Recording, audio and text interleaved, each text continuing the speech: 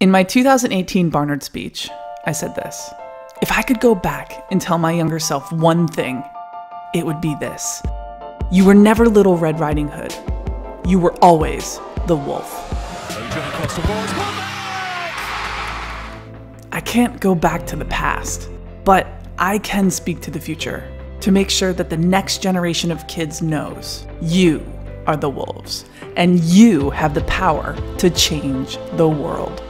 So I took my #1 New York Times bestselling book, Wolfpack, and I adapted it for kids. In it, I tell new stories about getting cut from teams, staying true to yourself even when you don't fit in, standing up for others, and using your voice even when you're afraid.